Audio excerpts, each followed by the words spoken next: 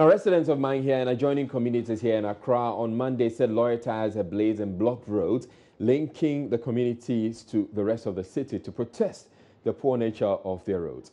They say they have been compelled to resort to demonstrations to get their roads fixed because their complaints have been largely ignored. Joy News' Maxwell Agbagwa monitored the situation and has come through with this report.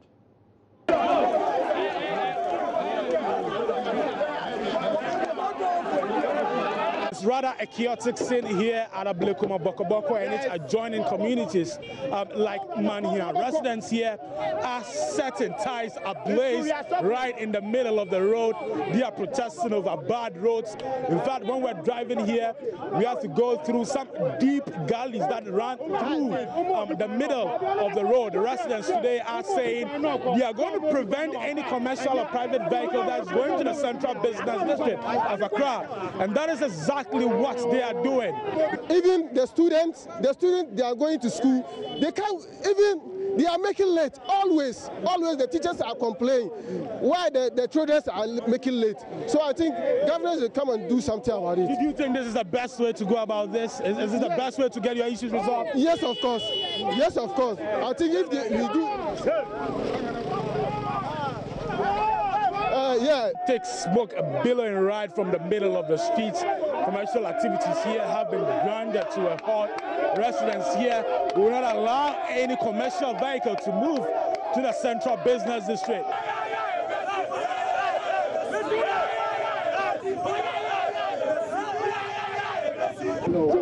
Who is he? I said, who is he? I said, who is he? Sit down. Who is this one? As the chief of this area, he was nearly arrested by the police. They nearly bundled him into their vehicle, but he's lucky to be here now. Chief, what is the problem here in this community? The problem over here is there are some things which is going on in the area. We don't understand it. Complaining about this road. How long have you been complaining? We've been complaining it for long. We've been complaining it for quite about 16 years ago. They usually make demonstration in the area. And at times, we usually went to the assembly and give reports at assembly. But they'll give us information that they will come in to do it. But right now, they will not do it.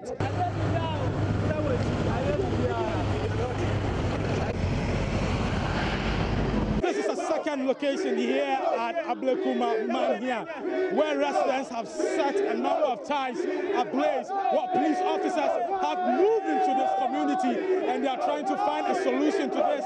They want to quench the fire, but these residents here will not allow them to do their work. In fact, we can turn so you can see the fire in the background. A number of ties set ablaze by the residents here in this community. Police officers here are finding it very difficult to move in here. The road is already given to contract, and in my own presence, he called the woman that is the contractor, because it was by this time in June, July. She said after the rain stop, that's August, September, they will come and do the road. But still up till now. The roads here do not only pose a challenge to residents living in this community. Public relations officer of the Greater Accra Police says it can also pose an impediment to police mobility in this community. To be told, because a place like this, usually when the roads are very bad, it creates some form of impediment in combating crime. The residents here have actually blocked the main road. These people here, I mean, if you want to go to the other side of this community, you would have to cross this little stream here before. You cannot use the main stretch, and that's exactly what we're going to do here. We cannot cross the road because there's thick smoke billowing from the middle of the road as a result of the ties that have been set ablaze. We just have to do this. We have no choice. You see,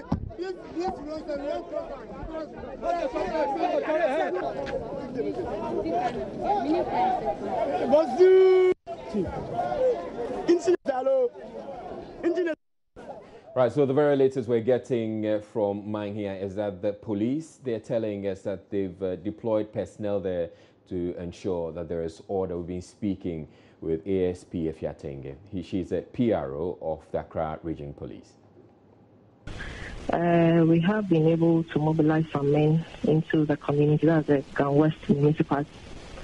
And we have men on ground to ensure that the situation we had in the morning does not escalate. Why did you have to send officers into the area? Oh, that morning we had an information that some angry youth within the Ghana West municipality there have blocked the roads with their car ties, and they have set them ablaze, all in protest of bad nature of the road. So we quickly had to also respond to the situation. First of all, we began with a patrol team that went to the area to assess the situation. And when we realized that a reinforcement was needed, we had to send more deployments to the area. Then again, some officers from the region also had to follow up to ensure that we brought the situation under control. They were blocked about 3 parts of the road. So right from the beginning of the road, you have even a place closer to a filling station. They set the car ties ablaze, and it was very dangerous there. We were able to quench it from there. Then we had to move to another bridge. That's where the Manya itself was. And even that place too, we also had over 60 ties that were set ablaze. And it took the fire service about 10 to 15 minutes to be able to quench that fire. Well, the Manya community and its adjoining towns fall within 2 municipalities, Ghana West and the Ghana Central municipality. The MC for Ghana Central, Dr. Emmanuel Lamte, tells Joy News, even though a larger chunk of the area falls within the Ghana West municipality, he will ensure the paperwork is fast-tracked for the contractor to get back to work and fix the roads. Road, it's at the heart of everybody, and everybody wants our roads to be improved. For the people of Manya, apart from the road network, they do not have any major difficulty. I want you to wrap up by telling the people of Manya what exactly you intend to do for them. I think when you look at Mahia, for instance, larger proportion of it falls within Ghana West. Larger proportions of it fall within Ghana West. It is not in our municipality. What part of it falls within your municipality? Yes, just a small part of it falls within the municipality. And we want to assure them, the people of Mahia and other areas that link to Ablekuma, that we will put the pressure on the contractor, and wherever the certificates have gotten to, we will also try to talk to the people, the authorities concerned, for those certificates to be handed in time so that they can have our road fixed for us. Sometimes it leads to most of the contractors care additional expenses, because if you have leveled and compacted the road and you're waiting for a certificate, funds to come into your account. Exactly what happened on the Manyan project. Yes, then later on you have to spend additional money putting laterite again and graveling and smoothing it and compacting it again. It creates an additional challenges to them. But as I indicated earlier on, we'll try to put pressure on the contractors and also try to talk to wherever the certificates have gotten to, talk to the people so that those certificates will be handed in time for us to have our roads fixed for them. Now, the phone line now is the MC for Ghana West Municipality, Clement Ni Lamte Wilkinson, and he's also to tell us what plans he has for his area. Good evening to you, sir. Now, this road your people are protesting over looks really bad. Are there any plans to fix it anytime soon? Good evening, sir. Yeah, that is true. Today we had a demonstration from a resident of Mahia, Sakina, Oduman. They are protesting against their bad route. We went there, we met them, and we had a discussion with them. So my question is, are there any plans to fix it anytime soon? Oh, yes. I think we are trying to do something by tomorrow, Tuesday, Wednesday, Thursday, and Friday. We call upon the contractor to embark on the route so that they will be having they can have a more travel route from tomorrow to Friday. The contractor will come back and work on the route. All right, so the police are also telling us that they've deployed some personnel to the area to ensure that there is calm. Are you able to speak to this? Yep. In the morning, when the situation happened, I think Greater Accra Regional Commander and his team, the PRO, Mami Afia Tenge, they came around. Amasama Commander and I think Anya Commander, all of them, they were around because the crowd was so huge that they have to come around to calm down the crowd. As I'm speaking now, everything is calm. And by tomorrow, I think everybody can walk around without any problem. All right, thank you very much, Mr. Wilkinson. He is the Ga West Municipal Chief Executive. And we're moving on to another community which has seen some trouble. The police on Monday arrested 7 persons in a standoff with some residents of Somanya who were protesting the arrest of an assemblyman in the area. The police had moved into the area to arrest the popular assemblyman Ebenezer Jones Adamate, who has been accused of inciting residents against the electricity company of Ghana. A confrontation, however, ensued, during which the police station there was attacked and property destroyed. The police eventually managed to pick up the assemblyman, but 4 other suspects who were being held at the Somanya police station escaped in the melee, and the police is asking the public to volunteer information about the suspects. Now, Monday's riots follow a similar run on the offices of the electricity company of Ghana at Somanya over the high electricity bills the residents say is slapped on them by ECG. We're joined on the line by Eastern Region Police PRO SP Ebenezer Tete with the very latest. Good evening to you, Mr. Tete. Hello, Mr. Tete. Hello, do you have ASP Ebenezer Tete on the line?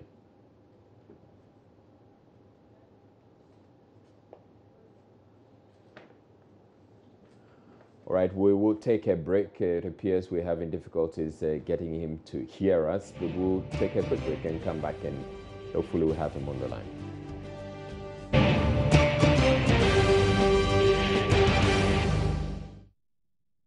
Welcome back to Joy News Prime. We're going back to our earlier story in Somanya, where police on Monday arrested 7 persons in a standoff with some residents who were protesting the arrest of assemblyman in the area. The police had moved into the area to arrest the popular assemblyman Ebenezer Jones Adamate, who has been accused of inciting residents against the electricity company of Ghana. A confrontation, however, ensued, during which the police station there was attacked and property destroyed. The police eventually managed to pick up the assemblyman, but 4 other suspects who were being held at the Somanya police station escaped in the melee, and the police is asking the public to volunteer information about the suspects. Now, Monday's riots follow a similar run on the offices of the electricity company of Ghana at Somanya over the high electricity bills the residents say is slapped on them by the ECG. We're joined on the line by the Eastern Region Police PRO SP Ebenezer Tete with the very latest. Good evening to you and thank you for your time. We understand there's been quite some destruction to property as a result of Monday's riots. What is the state of security currently in the town as we speak?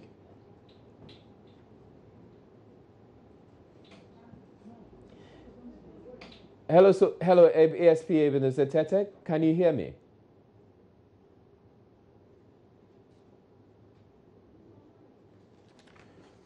Right, we're having challenges with your phone line.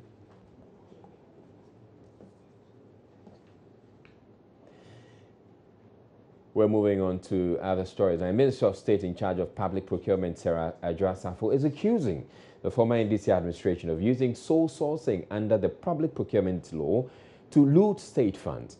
According to her, apart from the award of contracts to friends and cronies under dubious circumstances, most of the contracts were inflated. Addressing a program to train ministers and other public officials on procurement, Adwoa-Safo said her office is in the process of reviewing all such contracts to advise government on what to do with them. She assured under her watch, the law will be strengthened and due attention given to the economy and value for money when awarding public contracts. I must assure you that under the watch of His Excellency, the President, Nana Addo Dankwa Akufo-Addo, and the Vice President, appropriate steps will be taken under our tenure of office to stop this wanton abuse of sole sourcing as a method of government contracts. We are compiling a list of all ongoing contracts and projects with all government institutions in order to advise government whether or not to proceed or abrogate such contracts. Again, number 2, investigating the procurement processes and procedures that each procurement entity went through before awarding government contracts to any public sector person in order to ascertain the level of compliance. 3, my office will come up with a policy document on 70% of government contracts or projects for our local companies or industries, and also ensure that 30% of that 70% goes to women, companies owned by women, persons with disability, and the youth in employment. This was a manifesto promise that we made to the people of Ghana before we took office. And my office would make sure that we would implement these policies to the best of our abilities.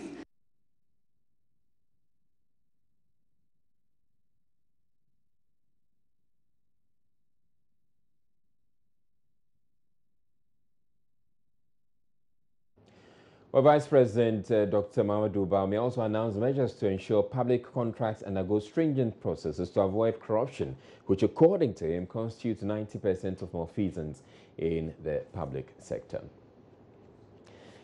First Lady Rebecca Akufo-Addo has cut short for work to begin on a new mother and baby unit at the Komfo-Anokye Teaching Hospital in the Ashanti Regional Capital.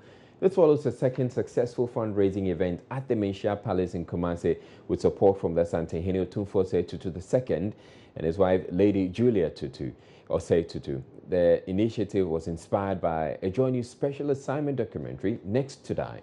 The First Lady Rebecca Akufo-Addo expressed optimism the new unit will be completed in the next 4 months. By the grace of God, I think we can begin work as soon as possible to stop our newborn babies from dying unnecessarily. The babies are our future, the children are our future, and we cannot sit by and allow this to happen. And so we are going to cut the sword very soon for the new mother and baby unit, which should be ready in the next 4 months. And to the contractor, we will provide all the support that you would need to get the work going. And may God see us through this work all the way through as soon as possible so that we can get full use of it very, very soon. Well, that was a very brief remarks there, brief message there for us from the First Lady, Mrs. Rebecca Akufo-Addo. She told us about how excited and, of course, how happy she is to see this very day. The fact that an initiative that she has embarked upon is going to see the light of day. And at this very moment, we're moving into the grounds where the maternity block, the very new one, will be put up so that the sword cutting will take place.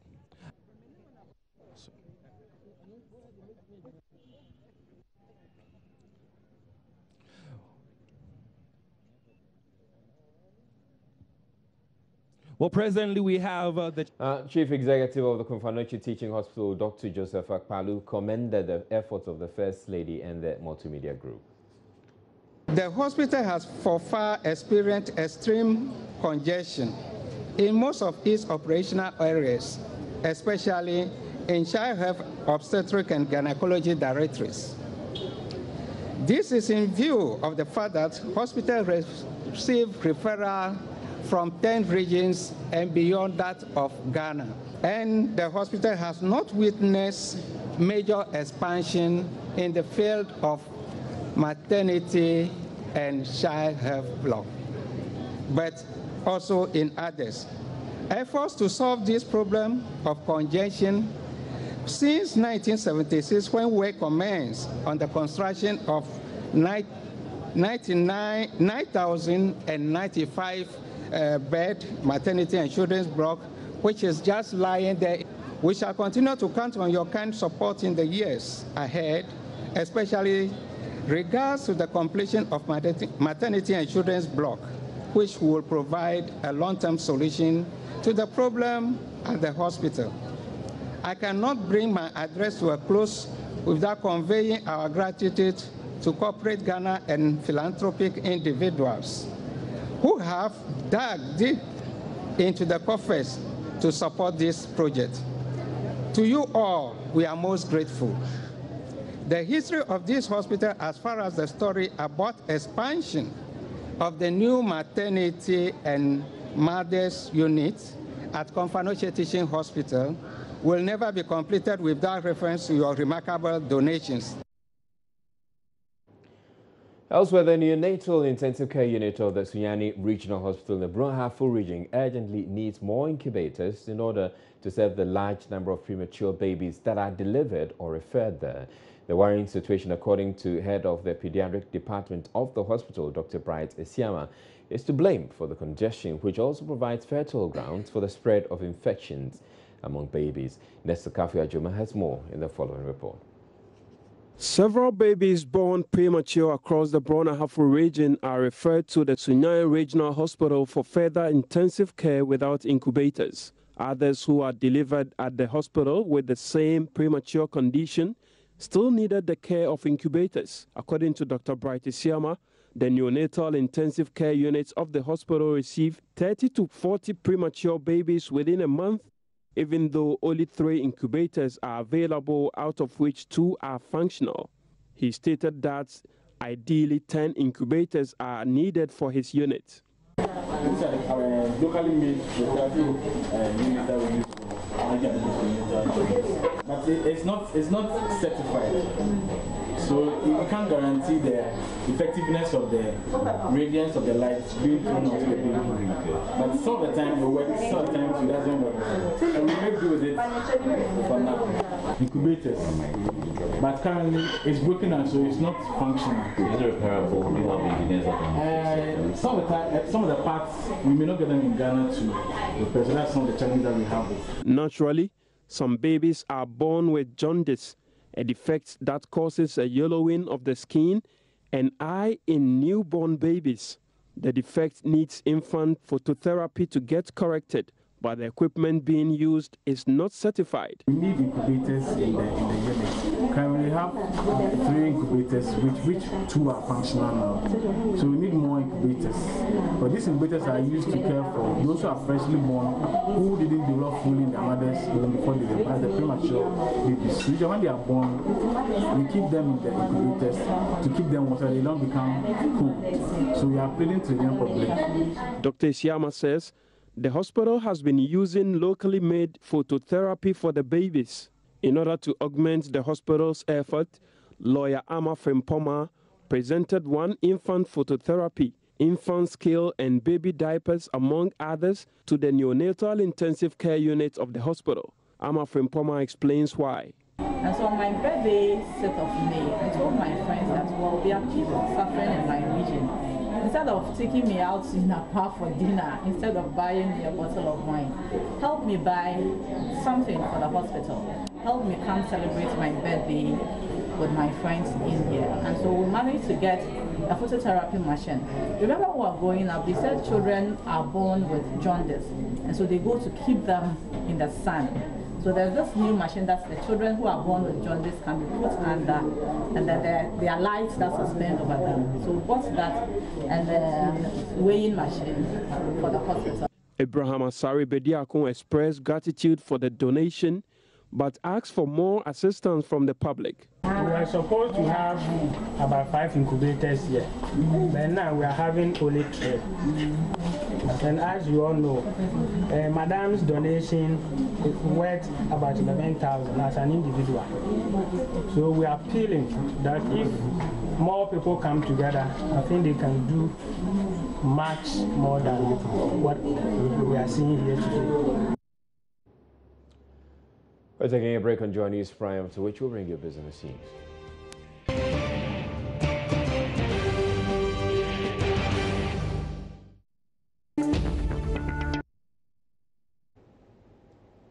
Hello again, good evening and welcome to Business. Now, government is insisting measures being implemented to reduce the public debt would start yielding the desired results possibly from June this year.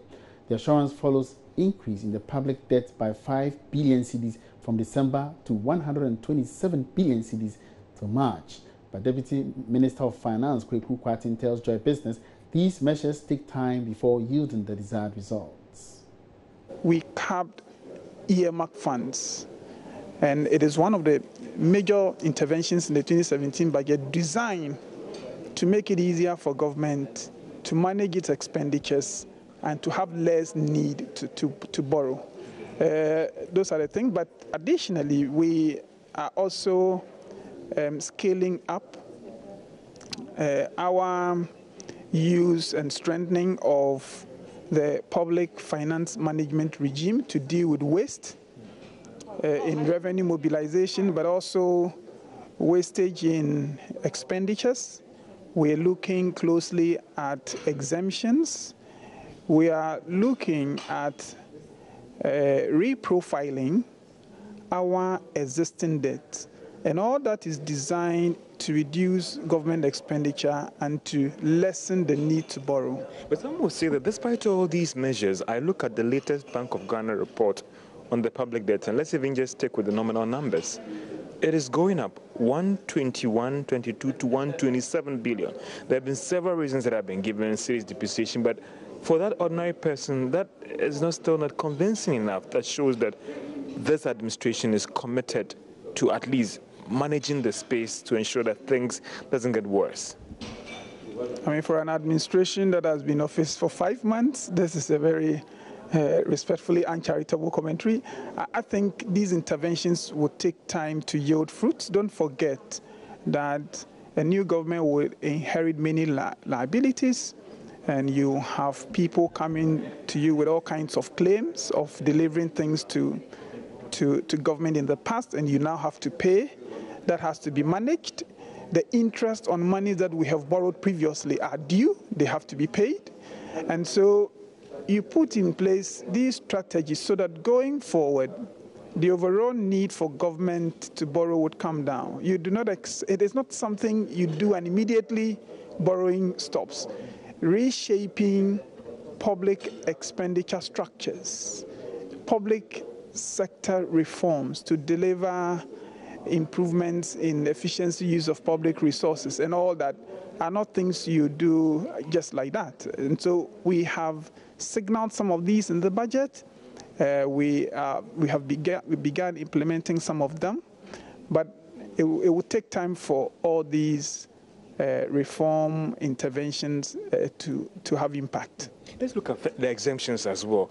The World Bank report is talking about the fact that it's quite a huge toll on government, revenue as well. 5.something% of GDP is quite huge. Now, what is the final position on these exemptions when at the same time the GIPC and other government agencies are also struggling or pushing to bring in investment by pushing ahead with these policies?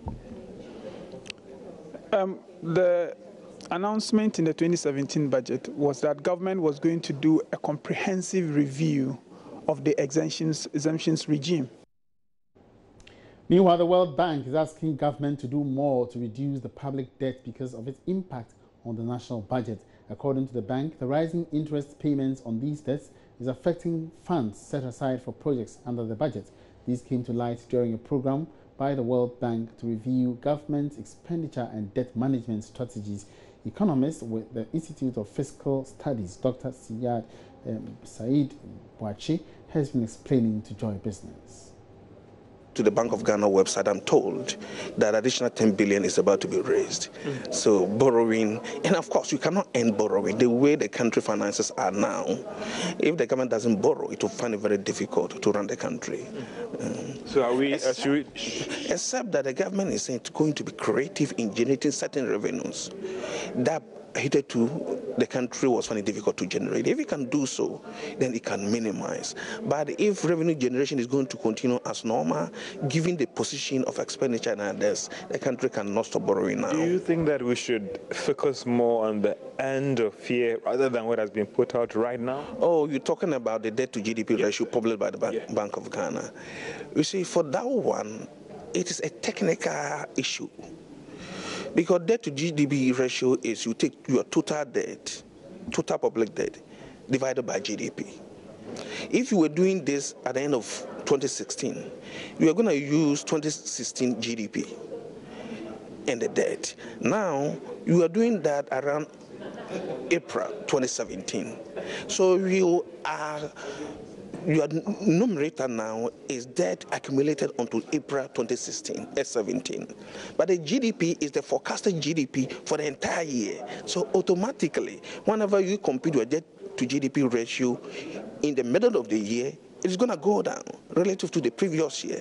But what is most important is that when the year ends and the GDP is realized and the debt that you have accumulated for the entire year is also utilized, then you can know the debt to GDP ratio. And in another development, the Finance Ministry's plan to issue a 10-year bond to clear the entire energy sector debts is taking shape. The ministry has, in a public notice, invited bids from institutions that can manage the process of raising the funds. Finance Minister Ken Ofori-Atta last month disclosed to Joy Business that government is working on modalities to aid the issuance of the bond. He adds they were planning to use proceeds from the energy sector debts levied to back the bond. Meanwhile, the Chamber of Bulk Oil Distributors has welcomed governments to quickly clear the energy sector debts. Senyor Hossi is CEO of the Chamber. Finance Minister has been very progressive on this matter. I mean, he takes it serious, and I must commend him for that. The implications on our industry, the implications on the banking sector is quite dire, so it can't be taken for granted. So you've seen that seriousness being attached to it. We've had a couple of meetings, both at the SPV level. As you're aware, we have an SPV, which I happen to be the managing director for with the banks, jointly owned by the banks and the BDCs as well. And the sessions have been progressive. We are hoping to have the commissioning of on audit into all the claims that are yet to be validated. And the ones that are validated, we'll start looking at payments. And I think the minister has indicated is going to be part of the energy bond. I think the 2.5 billion they are considering. Well, even 3.5 billion. I mean, yes, that's possible. But it's going to be CD bond. So my advice to government and when they speak about CD denominated bonds is that they actually keep it with CD values. There's no 2.5 billion or 3.5 billion dollar bonds because they are not going to be dollar bonds. They're going to be CD bonds to cover our part of the debt, cover some part, and it's a fantastic idea. It helps warehouse the problem, cure the problem, and get the banking industry and the active energy sectors back into active operation or proper operation. Away from the public sector debts, British Airways says it is working to restore its computer systems after a power failure caused major disruption for thousands of passengers worldwide. An IT power cut is said to have resulted in mass flight cancellations at Heathrow and Gatwick airports in the UK. Speaking on the marketplace earlier, Russell Padmore of the BBC says the situation, which can be described as a calamity to the international airline, has led to a great loss of revenue. He was speaking on the marketplace. Been a real challenge for the airline. Now, things are getting back to normal today, but across the weekend, Saturday and Sunday, British Airways has been forced to cancel something like 800 flights to destinations right across the world. Thousands and thousands of passengers found themselves in a bit of a predicament. Some were being advised to contact the airline to find out if they needed to come to the airport. Some were advised to look at the website, and they were getting differing information. The website would say, come to the airport. They'd arrive at the airport to be told by staff that they should not have come. And it's been a bit of a challenge for British Airways because there have been allegations that the airline just might have been not investing as much as it should have done in its information technology systems, and the IT system went down. This was the problem, a computer error has caused this problem for British Airways. The trade unions have actually accused the airline of outsourcing its computer facilities to companies in India and cutting back on what they would regard as the more professional, more experienced staff working in the UK. So this is going to be a very expensive problem for British Airways. It's going to have to pay a lot of compensation to its customers. That was BBC's Padmore Russell ending tonight's business. Thanks for watching. My name is Emmanuel Apuachi. We have there's more ahead. Don't go away.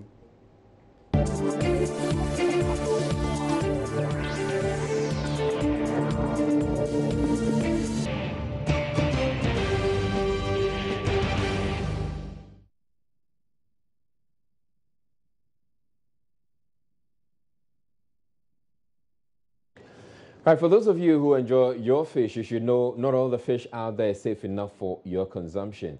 It turns out some of the fishing practices, especially those involving the use of chemicals, end up rather introducing poisonous substances into your fish and putting you at risk. Whilst we wait on government to comprehensively address this problem, Joy News' Adelaide Arthur has been engaging some fishmongers on how to tell the good fish from the kind that could put you at risk and why illicit fish is really bad for your health. The color, appearance, smell and taste of a fish can give an indication as to how it was caught. Fishmongers particularly are very good at telling the difference between fish caught using safe methods and those harvested through illegal means such as light fishing and the use of dynamite.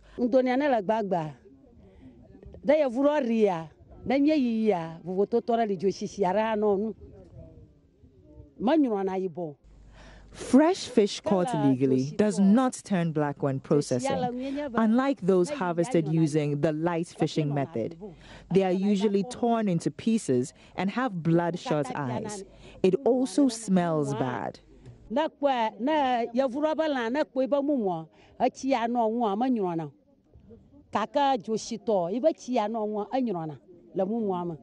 Madam Akosia Mensiwa, who says she's been in the fishmongering business for about 45 years and has 5 dependents, had to abandon fish processing due to frequent spoilage. They appear fresh when you buy them from the fishermen, but start discharging smelly liquid after a few minutes, and they turn red. They break when I prepare them for processing. They are not appealing when ready for sale. I always lose money because I throw a lot away. I'm still in debt, so I've abandoned the trade and I'm now selling buffruit instead. It's really been difficult. The use of light to attract fishes and subsequently killing them with explosives has gained popularity among some notorious fishermen. These fishermen, what they do is that they use light, that's with the help of a generator they carry aboard when they are going, and then they dip it into the water, and then the fishes are attracted to the light. And therefore, when they aggregate, then they use a net to encircle it. Yeah, they could just harvest it that way, but of course, our fishermen want to increase the efficiency. And so with that, they then blast it with dynamite, or they can use chemicals to kill it. It's just to ensure that all the species or all the fishes that have been aggregated are dead. Dr. Campion draws a direct link between fishes killed using explosives and chemicals and the rate at which they go bad. If fishes are caught regularly through entanglement, we are talking of them caught in the net, the regular fishing method, then of course they take a longer time to die. They die slowly, and therefore the rate of spoilage is also decreased, especially the ones that have been blasted using dynamite. Then of course you have them the shock of sudden death, and of course blood is suddenly spilled to other parts, so you find that the gills are relatively darker. The whole fish looks bloody, some are highly mutilated, torn into pieces. Yeah. So, of course, then when you have blood and others mixed up with the fish, then deterioration is faster. Though the fishermen seem to be aware these methods are illegal and harmful to consumers, they argue it is their only means of survival, considering the rate of depletion of the fish stock. Saiko no, only no one the menu green our first no, the menu I am from Kwapu. Because always on what to do. It is the psycho-fishing practice that has compelled us to engage in illegal fishing. Those engaged in psycho are stationed on the sea and always harvesting fish which we no longer find close to the shore. We now use about 2 drums of premix fuel, which cost us about 1,400 cedis to enable us to travel farther into the sea. It is very expensive to do fishing now, and so we are compelled to use illegal methods, else we won't make any catch. And see, I want you. I'm not going to use the main to say, well, stop as I can add the main so you use because I want to arm the menu Brunoaba. The chief fisherman of Marine Park at Elmina is confident deploying a fish safety testing device at all landing beaches will ensure potentially harmful fresh fish catch does not end up on our plates. We have asked government to introduce test kits at all landing sites to test fish for their safety. We've made this request at several meetings and we've been told it will be considered. For the sake of the many consumers who enjoy fish, whether smoked, dried, fried or grilled, raiding the market of illicit fish should be of utmost importance to the government. Farmers at Awase in the Wenchi municipality of the Brong-Ahafo region are complaining of massive losses as a result of the invasion of fall armyworms. Thousands of acres of farmlands have been destroyed as a result of the pest invasion, with maize particularly worst affected. Correspondent Nestor Kafuya-Jome has been interacting with some of the farmers in the Wase area and has come through with this report. Some of the farmers in and around Onwase in the Wenchi municipality of the Brong-Ahafo region have invested thousands of Ghana cedis just to control the destruction caused by the fall armyworms. Others, though, have simply given up because they do not have the financial strength to buy the chemicals. Most of the farmers in this area take the fall armyworms that have invaded their farms for just worms, even though they have had assistance from agricultural extension officers who recommended the use of several pesticides without a result. The fall armyworms invaded our farms last year. We had a hard time destroying them. The fall armyworms showed up immediately we started planting our produce. The agric officer prescribed some chemicals to use, but it has not yielded any positive result, as you can see.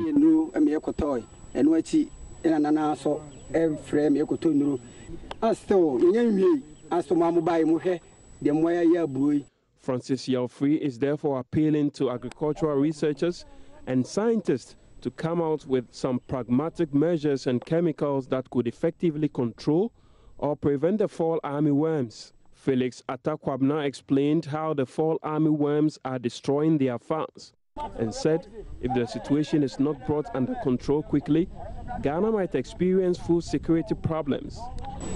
That worms are inside, you see. So whenever you apply a chemical, you need to put the chemical inside because they are not outside. So they start spoiling the leaves within the inside. And after the leaves will come out, you will see them this way.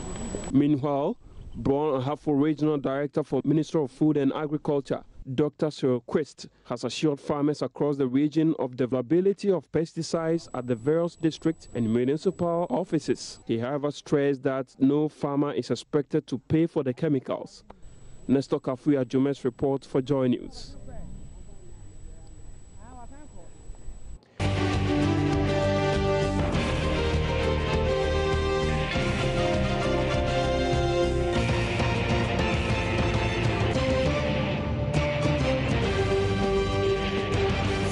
Is Joy News Prime. Well, it is said the wise man built his house on a rock, whilst a foolish man builds on sand. Now, building a home on rock or near rock at a quarry site, however, is not a smart thing to do, as it puts both your life and your property at risk.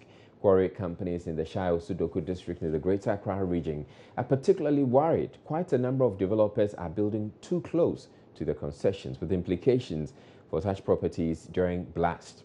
And we want the Environmental Protection Agency to urgently move in before the untoward happens. Matilda Womega has more.